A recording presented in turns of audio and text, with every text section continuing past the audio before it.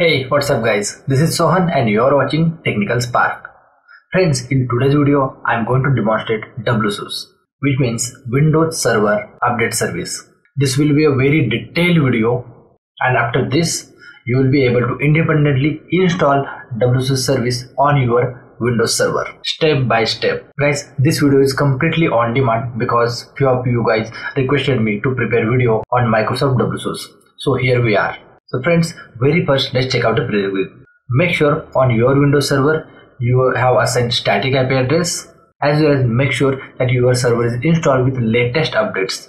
If it's not, then there is a chances that your installation may fail. So currently my few of the updates are pending, so let's click on install. Meanwhile, let me demonstrate the other things. As you can see, this my system is currently part of domain controller, as well as let me show you through which user currently I am logged in. For that command is who am I, and here it is. Currently I am logged in with my domain administrator account, and my server version is Windows Server 2022. Apart from that, you have configured correct time zone in which you are staying. So I am in India, hence I have selected plus 5:30 UTC.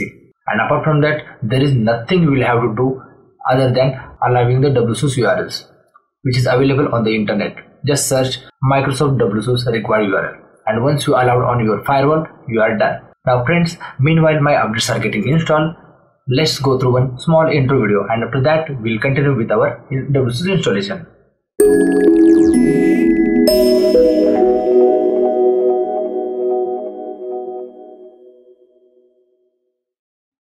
Welcome back guys. As you can see, my all updates has been successfully installed to my this Windows Server. So always keep in mind, you must update your server with the latest Windows updates and restart your PC before installation of your WSUS service. So we are done. Now what we'll have to do, simply go to the manage and then adds roles and features. Click on next, next, next, and now under server roles, scroll all the way down, and here you will have to select Windows Server Update Service, and when you tick this, Web Server IISs will automatically get selected. Let me show you. Tick this, and here we go. Web Server IIS is automatically getting selected along with the required features. So click on add features. Both are selected now. Click on next. Here you don't have to do anything in the feature selection. Simply click on next. Since we have selected Windows Server Update Service, that's the reason here we got the configuration options. So click on next. Guys, here I am not going to install separate SQL server. That's why we are going with the WID connectivity. So it basically installs, or let's say create one database that will be used by WSUS. And this is our actual service. If in case you are planning for a larger environment, then I'll suggest to go with this particular option instead of WID connectivity. Now click on next. Now here we'll have to provide one path where our all downloaded updates, or let's say patches, is going to be saved. Let's go to the file explorer, and under PC you could see that I have allocated 100 GB space to my C drive, and for D drive it's almost 400 GB. So it's completely depend on you how much patches you want to hold on your this particular shared folder. Accordingly you can assign your path to that particular store location. So here we are going to create one new folder. Let's call it as a WSUS underscore repository. Open this folder, and now we'll have to copy this path. Copy, go back to our content screen, paste the path, and click on next. Again next. Here also you don't need to do anything. Simply click on next. Tick this box, restart the destination server automatically if required. Review all the configurations and then hit install. And if you monitor this particular directory, then after some time you will find there are 1 or 2 folders will automatically get created here. Perfect. Installation succeed on wsus.technicalspark.com, and now it says configuration required. But unfortunately there is no folder created here. I guess the folders will be created in next stage. So for now what we will do, if we click on this particular flag, then you will notice that feature installation has been successful, but the configuration is required. So that this particular configuration you can directly launch from here, or here is the one option which we get, and I'll prefer to proceed from this particular option. So click on this launch post installation task and you will observe post deployment configuration has been begun. Okay, great. Now this particular post configuration task has been created 2 folders in our WSUS repository. What is inside that? This is empty, and in this is also empty, but it will put some file automatically. Let's monitor this. Perfect.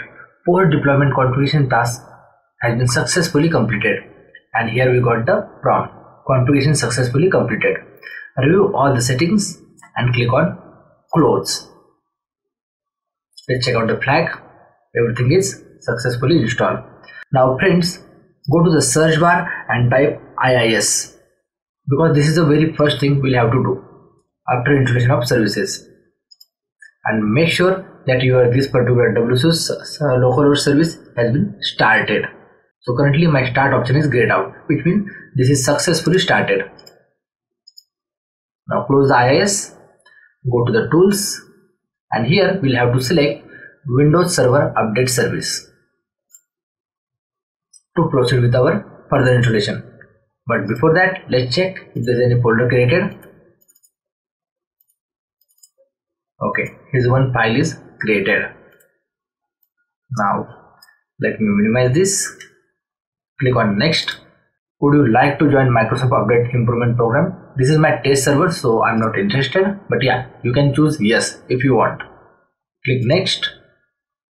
Synchronize from Microsoft Update, and second is synchronize from another Windows Server Update service. So guys, basically if you have multiple WSUS server in your organization, in that situation, if you choose first option, then all servers will go to the internet to download the updates.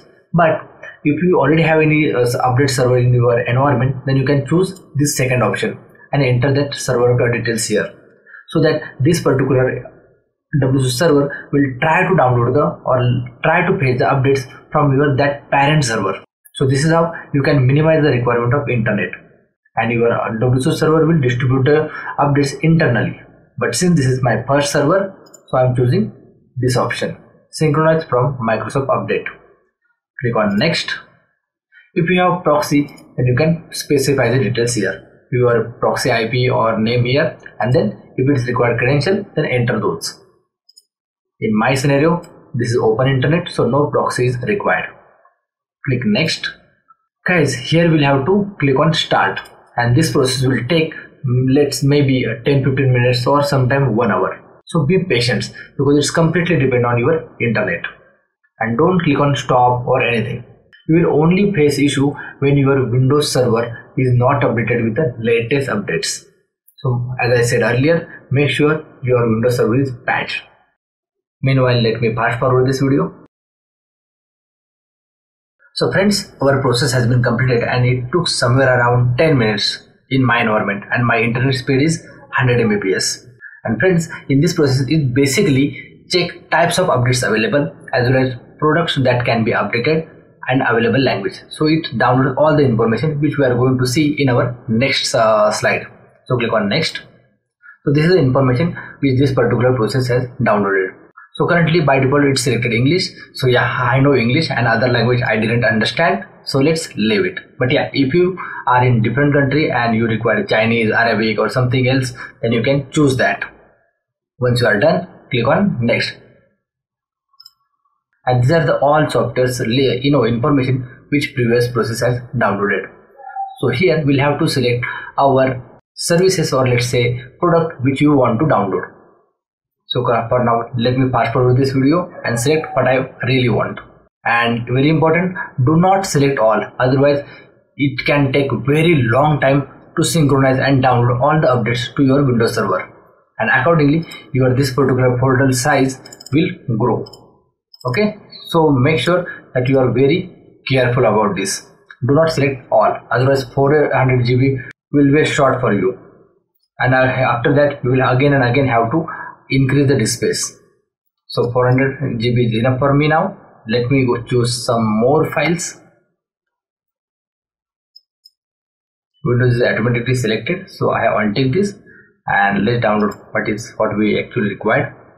instead of downloading everything. So I guess we are good. I have selected what I really wanted. Now click on next. Yeah, and one more thing, you can select untick these options later on. It's nothing like it's a permanent one-time selection. You can always modify this. Now what I need is security updates, yeah, update rollups. This information is enough for me. But yeah, it's again depend on you. For what purpose you are now configuring the WSUS. Accordingly, you can choose your classifications. Click on next. Synchronize manually, or let me select synchronize twice a day. Our synchronization will begin at 20, and then here I'll mention 0. Again here 0. Whether you need your synchronization per day 2 times or every hour, for that you will have to select 24 hours. So 2 is fine for me. It will try to synchronize every 12 hours. Now click on next. If you want your synchronization to be begin, you can tick this particular box and then click on next and finish. And here we go. Our WSUS has been configured. Let me close this backside window. Maximize this. Let's click on WSUS. And as you can see here, the synchronization process is going on, and here is the percentage. Expand this, updates. What is inside this? All updates, critical updates, security updates, WSUS updates. So once our update has been downloaded, it will show up here. Under computers, right now we don't have any Android computers, so it won't show anything. Downstream server. So this is my server. Synchronization. This is succeed, and the second one is running. Reports, options. So here we have lots of information. And guys, as I said earlier, here you can select your products which you want to download, right? And here are the classification. You can always modify this as per your requirement. But right now synchronization is going on, so I'm not doing anything, and rest of the things we'll cover in our next video. So if you are new on my channel, then please click on subscribe button and enable the bell notification, so that whenever I'll upload new video, you will be very first to notify. And if you found this video useful, then click on like button. So that's it in this video. This is Sohan signing out. I'll catch you in the next WSUS series video. Till then, bye bye.